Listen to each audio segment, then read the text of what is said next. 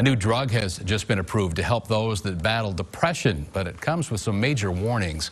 The U.S. Food and Drug Administration just approved the second ever drug and first in the last decade to treat those with treatment-resistant depression. The drug is Spravato, a nasal spray. It contains special drugs and a chemical cousin to ketamine. That's a powerful anesthetic which is used illegally as the club drug Special K.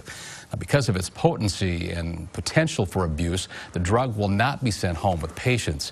It will be administered by doctors at offices, and patients will be monitored for at least 2 hours before they're sent home.